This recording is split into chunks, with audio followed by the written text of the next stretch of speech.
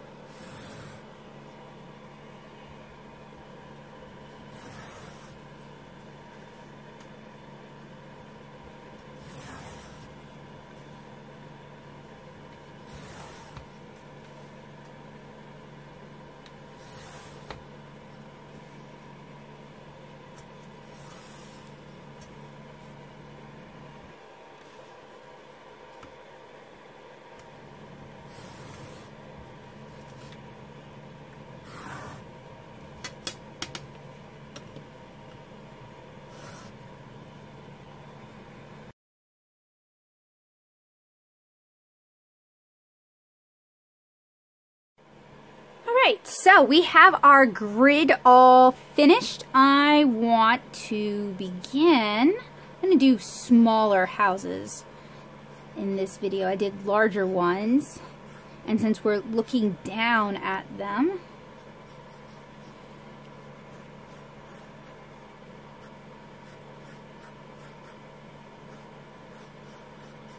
what I recommend you do, if you're not used to perspective grids, and I will demonstrate it with my second house, and I sort of forgot myself, but first we start with rectangles. Like regardless, we're going to start with a rectangle. So I want to draw a house. So what I'm going to do is I'm just going to kind of start by sketching in what I want. I'm not really concerned about lining it up on the grid just yet.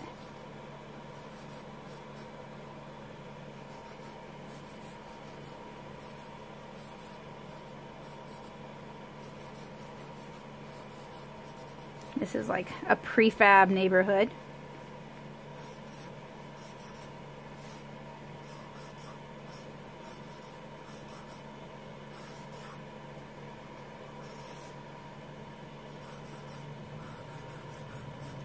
So I start by just kind of loosely sketching in what I want, just so that I have an idea. Now these houses are awfully close to each other. It's more like a military barracks than it is like a neighborhood.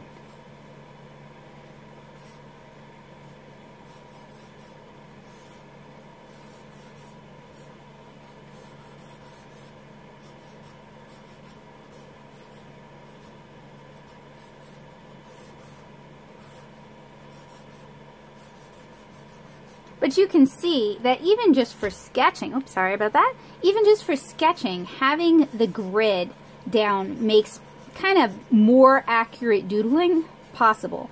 And there's all sorts of pre-made grid resources online. There's even brushes for Photoshop where you can just plunk a grid down in your image, which makes it a lot easier to quickly sketch an environment. And in our next video, I'm going to show you how to use two-point perspective to draw an interior. And of course, even though we're using linear perspective for this, you also want to remember to use the principles of atmospheric perspective: size, scale, overlap, color, level of detail, that sort of thing.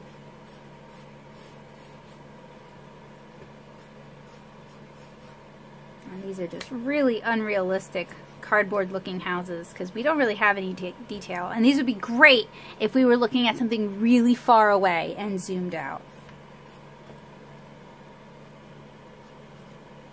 Let's say I want to do a chimney.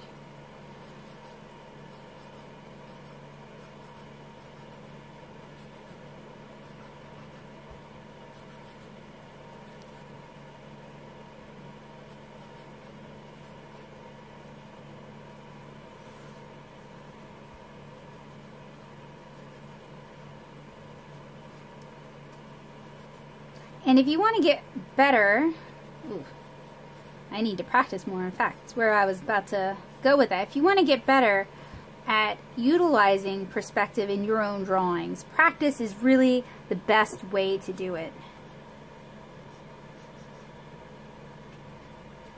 Even the shingles are going to head off towards a vanishing point, and that's what makes having a perspective grid really handy, is you can just kind of quickly jot them in. Now let's say we want to put a back door on this house.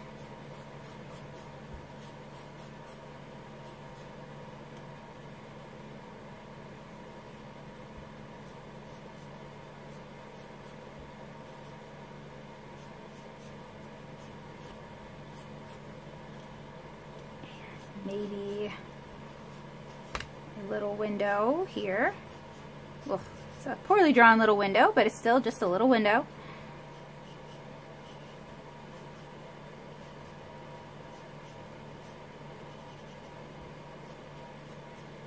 Even things like your window panes should head towards one of your two vanishing points.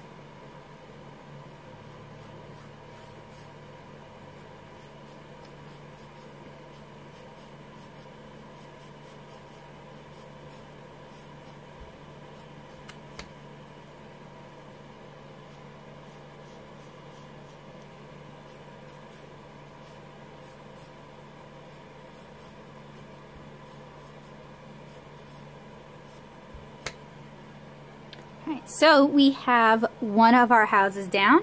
I will do another one on camera, and then I'll work on the rest and check in with you guys. Oh, I want to also point out this line here is our horizon line.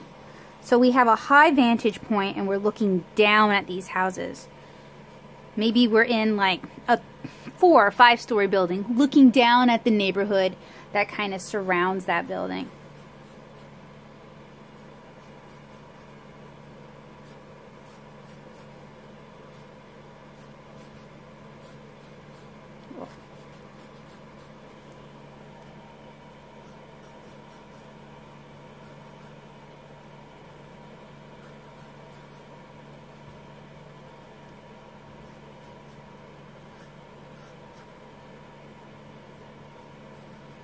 Like a lineup of sheds. See, scale can play a really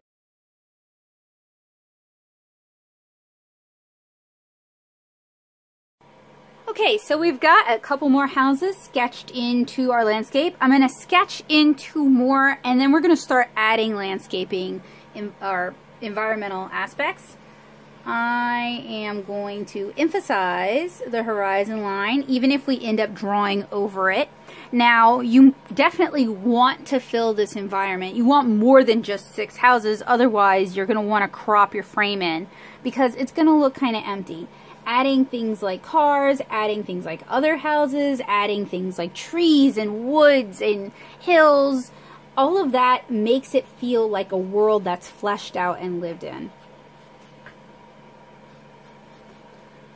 And this is not an environmental design tutorial. This is just to demonstrate 2-point perspective, show how it can be used to draw like the exteriors of environments, that sort of thing. But if you're fleshing this out into an illustration or into a comic page, that's definitely something you're going to want to think about. And I know a lot of comic artists, especially in webcomics, tend to avoid environments because they can seem kind of overwhelming. They can seem kind of daunting. First off, you really only need to worry about showing your main environment once per page or even once per scene. Give your viewers a good overview of what's going on. They understand the environment. You don't have to worry about it much after that. You can, if you're doing a webcomic, you can also reuse assets that you've already created. You can also go out and take photos and work from those, even tracing them. If they're your photos, you have the right to do that, and a lot of mangaka do that.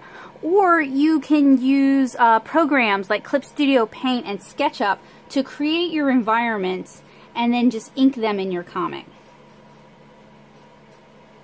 I mean, having these sort of skills, they're great, but if they're not serving you and the kind of work you do, then they're not really serving any purpose at all.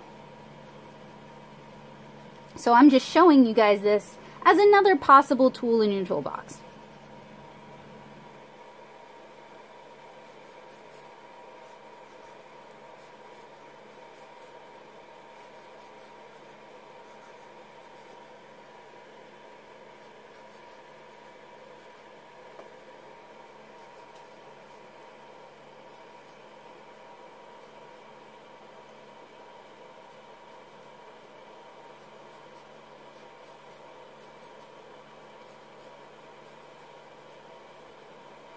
And I have to admit, if SCAD didn't force me to learn linear perspective, then I would just be doing everything in 1 And I still do a lot of things in 1 because 1 is very easy and very quick. And if 1 works for you, that's great. If atmospheric works for you, that's great. All right, so let's add some additional elements. This is a little bit small to be a road. There's no room for lawn or for sidewalk. Maybe this is in a city. It would be kind of a narrow one-way road.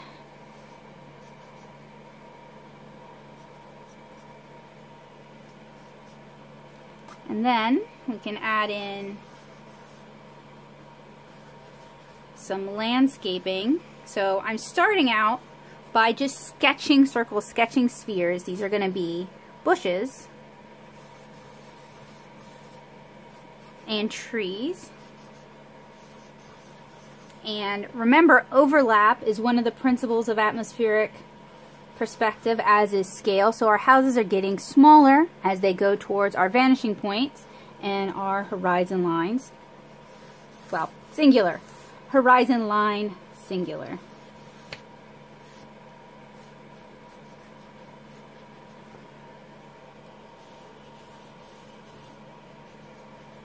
Breaking the horizon line with trees or with mountains will also help kind of give this a sense of real space.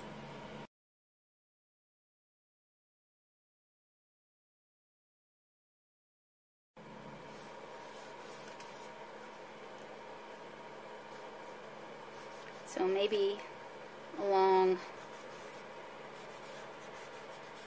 the vanishing point, I'll sketch in some foothills,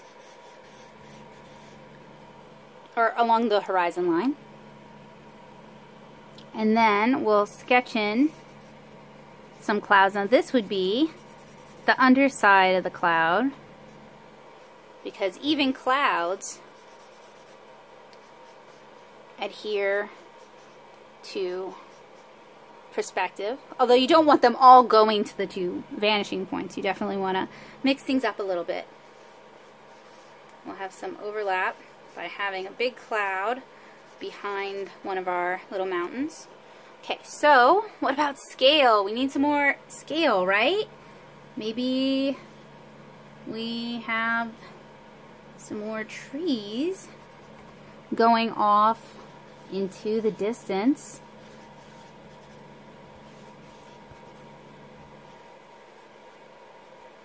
I'm just drawing little lollipop trees to help kind of get my point across.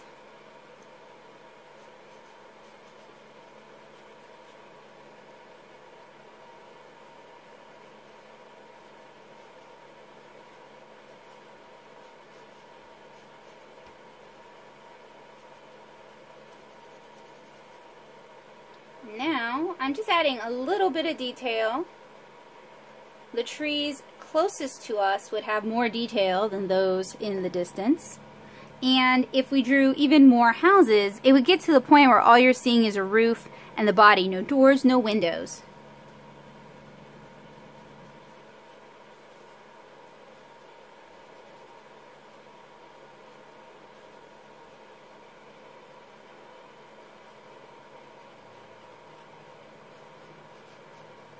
So I'm going to work on kind of fleshing this out, and I'll check back in with you guys.